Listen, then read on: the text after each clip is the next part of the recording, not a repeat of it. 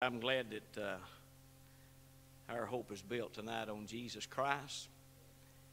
He's about the only thing that is dependable 100% of the time. He never changes. I'm grateful that He is faithful to us. The faithfulness of God. To be faithful doesn't mean that He's faithful 360 days a year, 364 days a year, or even 364 and a half days a year. It means He is faithful every day. Jesus Christ the same yesterday, today, and forever. And that verse has to do with His character, His unchanging character. John chapter 10. Ira Bowen mentioned to me the other day, asked me if I'd ever preached on this. I said, I don't believe I ever have. And I don't know that this is what he's got in mind.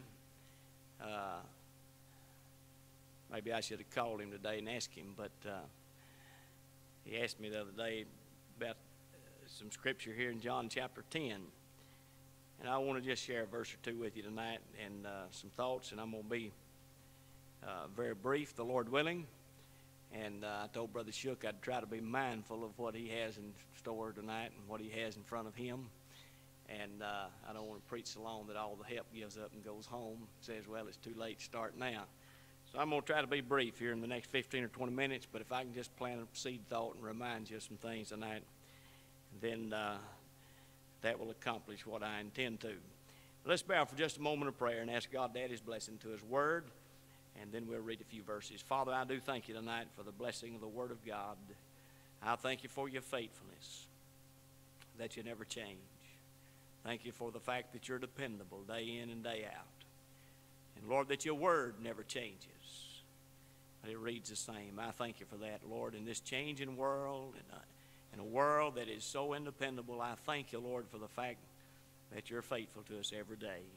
And I pray you'll bless and honor your word now, and may we be reminded of what it means for you to know us as it means for us to know you. And we'll thank you and praise you for it in Jesus' name. Amen. John chapter 10, verse number 1, he said, Verily, verily, I say unto you, he that entereth not by the door into the sheepfold, but climbeth up some other way, the same is a thief and a robber. But he that entereth in by the door is the shepherd of the sheep. And to him the porter openeth, and the sheep hear his voice, and he calleth his own sheep by name, and leadeth them out. And when he putteth forth his own sheep, he goeth before them, and the sheep follow him, for they know his voice. Skip with me over to verse 14. For I am the good shepherd, and know my sheep, and am known of mine. Verse 27 again, he said, My sheep hear my voice, and I know them, and they follow me. I want to just share tonight in a very brief few minutes what the Lord knows about us. I can't preach all the Lord knows about us in a few minutes, but I want to just mention some things the Lord knows about us tonight. I'm glad the Lord knows us better than we know ourselves. Here in the scripture, first of all, he tells us in verse 3 that he knows our name. Now you think about that. I was thinking today of how hard it is sometimes for me to keep up with everybody's name. Sometimes people come out and shake hands with me, and I know their name as well as I know my own, but they're already at the back door before I get it called, because I'm shuffling and so forth. And I paused the other day about calling somebody's name, and I told them what I was doing. Usually a man and wife, I learned them by pairs. And I said, when I first looked at you, I went blank, and I had to go back and think your husband's name and put it together, and both of you's name together, I knew what your name was. And but you think about the Lord knows every one of us tonight by name. That's how well he knows us. He knows us by name. He emphasized in these verses, verse 3, he said that he calleth his own sheep by name and leadeth them out. And then he reminds us in verse 14 that I read, I am the good shepherd and know my sheep. He said again in verse 27, my sheep hear my voice and I know them. The Lord knows us tonight. Just, I believe it was last Wednesday night, possibly the week before. Last Wednesday night, I believe it was. I preached about the name of Jesus.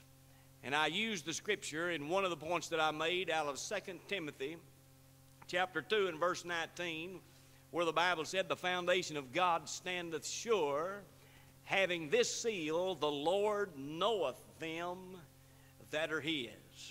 Did you know tonight there will not be one counterfeit slip into heaven?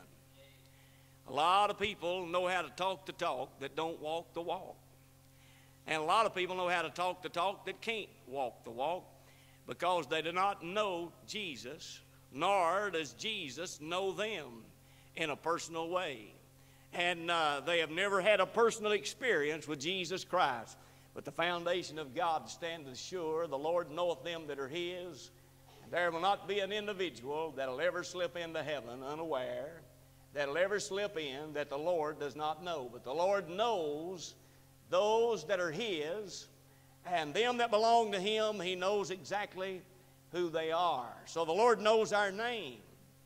Psalms 103 and verse number 14 tells us something else the Lord knows about us. And this amazes me. When I read a verse like I'm about to read in Psalms 103 and verse number 14, the Bible said, for he knoweth our frame. He remembereth that we are dust. You see, he not only knows our name, but he knows our nature. He knows what we are. And the Lord said, he knoweth our frame. He remembereth that we are dust. Now, if we could really just comprehend what that verse of Scripture is telling us. We talk about how much the Lord loves us, and we get excited about how the Lord loves us. And we get excited about all the benefits that the Lord blesses us with and bestows upon us. But you think about how much the Lord loves us, and think about all the benefits and blessings that he bestows upon us and that we enjoy from his hand, and then read this verse. He knoweth our frame. He knows what we are. And he remembereth that we are dust. In other words, the Lord knows not only our name, but he knows our very nature. He knows our very character. He knows what we are, and yet we enjoy all these blessings at his hand in spite of what we are and what the Lord knows about us. Amen?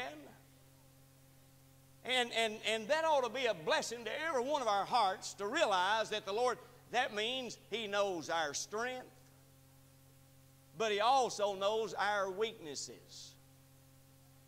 He knows the good things about us, but he also knows the bad things about us. He knows tonight what we are. He knoweth our frame. He knows what we're made out of. And he remembers that we're but dust. Sometimes I'd like to remind folks, hey, I am a human being. I'm not perfect. I'm just forgiven. And sometimes I like to remind folks that I'm a human being. I'm not perfect, or I'm not God. I'm a preacher and I'm a man of God, but that doesn't mean that I'm perfect. Sometimes we forget each other as to what we're made out of. But the Lord knows the very nature that we have. Do you know tonight, most of you see me on my good side. You see me on Sunday. You see me on Wednesdays. And your relationship with me is as your pastor. And most everything you know about me is good. At least I hope all of you know about me is good anyway. Amen. And most of you love me, and I thank God for that. But if you could see the ugly side of me,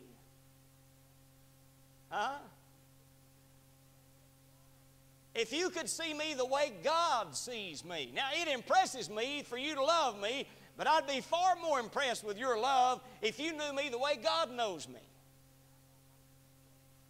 You see, I know most of you on a Sunday basis and on a Wednesday night basis, and I know most of you in a church relationship.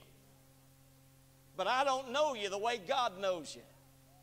But do you know what? In spite of everything that we are or everything that we're not that we should be, God knows what we are. He knows the very nature of us. He knows our weaknesses, our strength. He knows our ups, our downs, our good points, our bad points. He knows everything there is to know about us, and yet His love never changes or never alters. The degree of His love is never moved by what we do or what we don't do. He knows us for what we are and loves us anyway.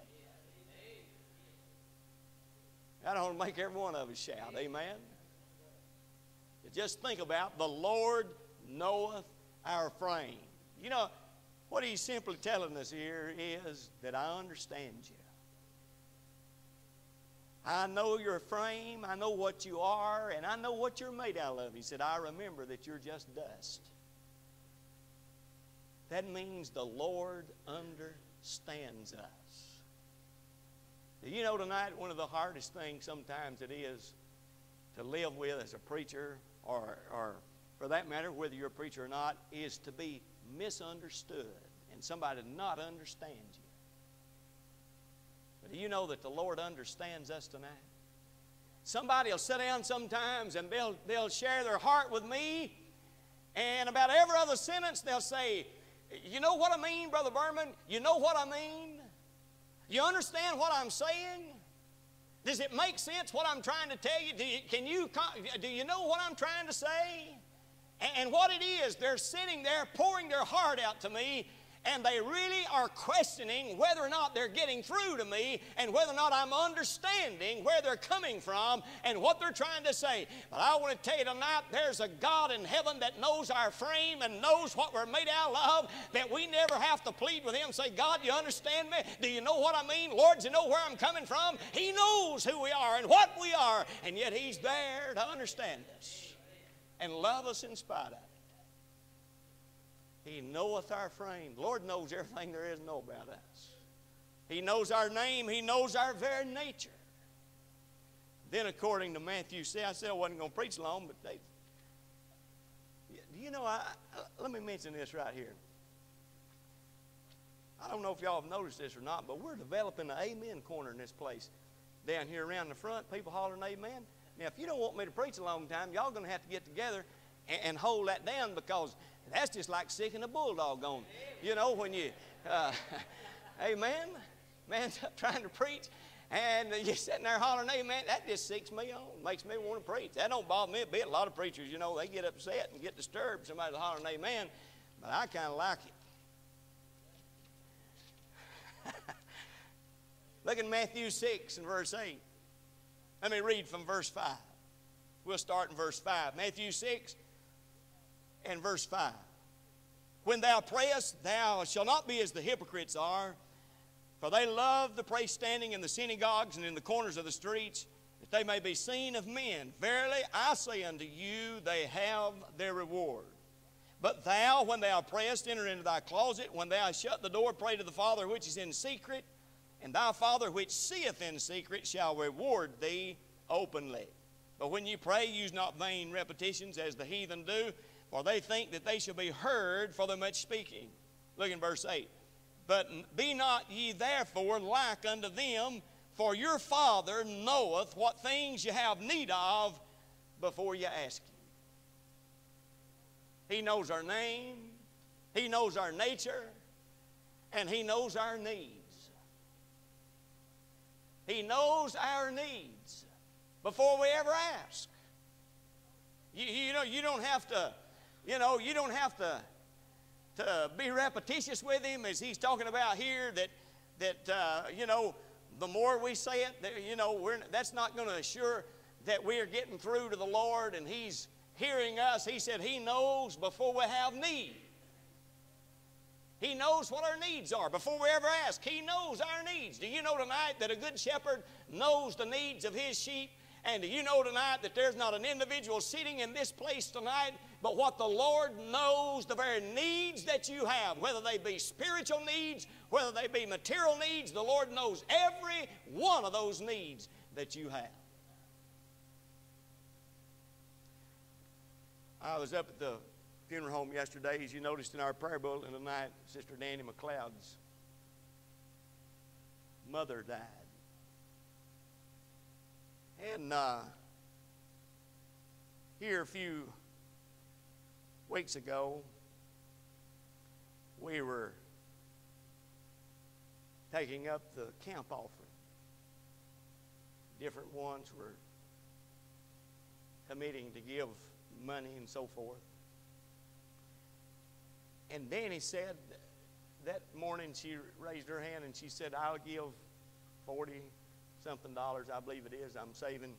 I've had some money, some change set aside, quarters and dimes and nickels and so forth, for Neil and I to go on vacation, spend on vacation.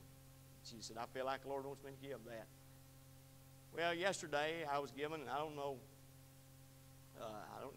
where it come from. I just asked to give this envelope to Danny when I got to the funeral home, or not necessarily when I got to the funeral home. I think this was given on Sunday. And so I didn't know what was in it, didn't know where it come from. I just did what I was told. I gave that envelope to her. In a few moments, I looked over there, and she had that envelope out, and she was sitting there with her hands in her face, and she was crying, and then she handed me this little note. Danny said, Brother Burman, she said, when I gave that change, she said, I had $49 and a dime, and she said, I kept that dime out and put $1 in there to make it $50 even. And she held up a $50 bill at me and said, here's a $50 bill that God told somebody to give to me to replace that money I give. And she said this morning the family got together and divided up and was going to contribute to the spray for Mother's coffin to go on top of the coffin. And she said my part was $50.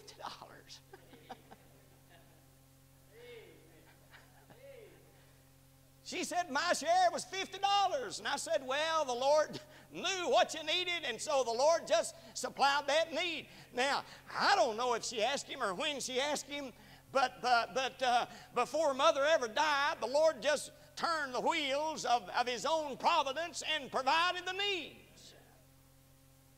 You know tonight that there's not an individual in here that God does not know your need before you ever ask Him. God knows our needs, whether it be $50 or $500, God knows what it is. And I said, well, Sister Danny, I don't believe I was kidding her. And I said, I don't believe that was meant to make you cry. She said, oh, I'm not crying because I'm sad. I said, I'm happy in what the Lord does. The Lord knows our name, He knows our nature, and He knows our very needs. Before we ever ask Him, He knows what they are. And He supplies those needs. Be not ye therefore like unto them, speaking about the heathen. For your Father knoweth what things ye have need of before you ask Him. I've never been, a lot of people, they call it poor mouthing. And a lot of people, they want to help God out. One of the most blessed experiences that I've ever learned in serving God is trusting Him for the things I need and see God meet those needs. I don't believe a Christian. Listen, if I needed a set of tires on my car tonight, and God knew I needed that set of tires, I don't believe I'd have to go down to the tire store and tell that fella down there, hey, like I said, one fella, said he needed a set of tires, and said he went down to the tire store and told the manager, he knew he was a Christian, and said, I want you to help me pray, brother. Said, I need a set of tires, and I want you to help me pray God supply the need. He wasn't depending on God to supply that need. He went down there to bum a set of tires. Amen. Might as well be honest about it. Amen. But the Lord knows our needs. And God uses people. I've got a lot of pride. I don't have near as much as I used to have, but I got more than I need now. But I got one of the greatest blessings. I've always been independent, and I've always wanted to be self-sufficient, so to speak. But I got one of the greatest blessings one day when I was reading over in the book of Luke. I believe it's chapter 6, where it talks about give, and it shall be given unto you. And there was always a certain amount of humility about it when somebody else gives you something. Somebody told me one time, said, Brother Burman, you're the hardest person in the world I ever seen to give something to. But I was reading that verse of Scripture over there one day, and it said give. And I've always, since I've been right with God, have tried to give and to give what belongs to God and to give above what I know God expects of me, and I've tried to be obedient. But I was reading that verse one day where it said, give and it shall be given unto you. Whatever you give, it shall be given. And then it talks about pressed down, shaken together, and running over. And then the next little phrase got a hold of me. It said, shall men give into your bosom? And I said, oh, me. You know what God does? Just the example that I shared with you a moment ago, when Danny McLeod gave that, God used somebody else to give it back to her. Give and it shall be given. Give and it shall be given. Shall men give into your... God uses us to meet the needs of each other. We're God's children. If we listen to Him and obey Him, then we are used at times for our needs to be met, and we're used at times to meet the need of others because we are the body of Christ. He knows what we have need of before we ever ask. And a lot of times God puts the wheels in motions before the need ever arose. Did you know God had a lamb before Adam ever sinned? The Bible said Jesus Christ was a lamb slain before the foundation of the world. And before Adam ever sinned in the Garden of Eden, God had His need met in the Lamb, the Lord Jesus. Nothing has ever occurred to God. Has that ever occurred to you, that nothing has ever occurred to God? Amen. Nothing ever slips up on Him. Let me mention one other thing. You're going to like this. I kind of stretch my alliteration a little bit here. The Lord knows our name. He knows our nature. He knows our needs. And He knows our notions. Now, that's an old country word, but I looked that word up in the dictionary today. And you know what that word notion means? It means a strong inclination to do something. And over in 2 Peter chapter 2 and verse 9, the Bible said, the Lord knoweth how to deliver the godly out of temptation. Do you know that by the Lord knowing our name and our nature and our needs, He knows when we have an inclination to do something that we shouldn't do. He knows when we have an inclination to give in to temptation. And do you know that He knows how to deliver us out of that notion? He knows how to deliver us out of that inclination to do what we shouldn't do. He knows how to deliver us out of temptation. I could preach for 30 minutes on temptation.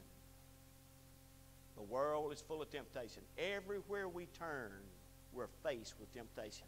And because we're Christians, it does not exempt us from temptation. This verse in itself tells us that. The Lord knoweth how to deliver the godly out of temptation. It didn't say the ungodly out of temptation, but the godly out of temptation. That tells me that the godliest of people are faced with temptation. Jesus was. He was faced with temptation. Not a sin to be tempted. It's a sin to give in to the temptation. But aren't you glad that when we're faced with a situation and we think, well, I don't know how I'm going to get out of this, that the Lord knows how to get you out of it? The Lord knows how to deliver you from that strong inclination when you're faced and enticed with temptation, that the Lord knows how to deliver you out of that. He knows how to free you from that. And He knows how to get you beyond that and let you live and walk in victory. That's why He said, pray that you enter not into temptation. The spirit indeed is willing, but the flesh is weak. Pray that you enter not into temptation. And back over there in Matthew where we were at a moment ago, when He was teaching the disciples how to pray, and when He told them not to pray as the heathen do and so forth, He said, for your Father knoweth what things you have need of before you ask Him. And then the very next verse, in verse 9, He said, after this manner pray ye. And one of those things that is included in that prayer is, lead us not into temptation, but deliver us from evil. The Lord is telling you and I that a part of our prayer life should be, Lord, lead us out of temptation. Lead us away from temptation. The Lord knows how to lead us away from temptation. Some things the Lord knows about us tonight. Many, many things. If you want a blessing, take that little word "know" in your concordance. I just picked out 4 places. Take that little word "know" and trace it down through the Scripture and find out how many things the Lord knows about you. He knows all about us. Many, many things that He knows about us. One of the things He repeated to the churches of Asia in the book of Revelation was that I know thy works. I know thy patience and different things. But a lot of times we work and we think the Lord don't know, and nobody knows what we do, but the Lord knows. The Lord knows what we do, and He's the one that's keeping the books. Amen? He's the one that's keeping the record. Many, many things the Lord knows about us. Look that up. Search that out. See what a blessing it is to find out how much the Lord knows about us. Well, Brother Tom comes, we'll get a song ready tonight. We never know the hearts and the minds of people, but we never take anybody for granted, and we never have a service without an invitation.